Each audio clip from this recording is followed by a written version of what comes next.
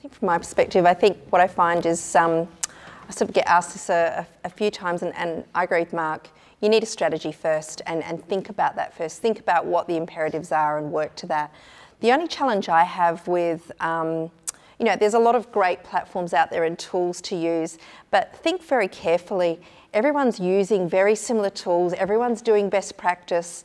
You're all identical. Everything comes out bland, frictionless, boring, and you're following the herd.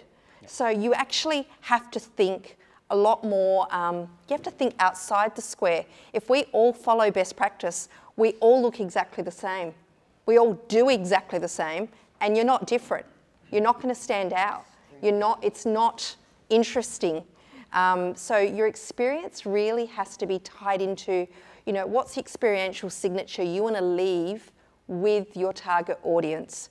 That's where you sort of start. You start to think about that, and you start to design around it, and then you start thinking about, well, what are the things out there that can help me achieve that? So please don't follow the herd. You know, like don't be like everyone else, because you're not going to achieve. You won't deliver.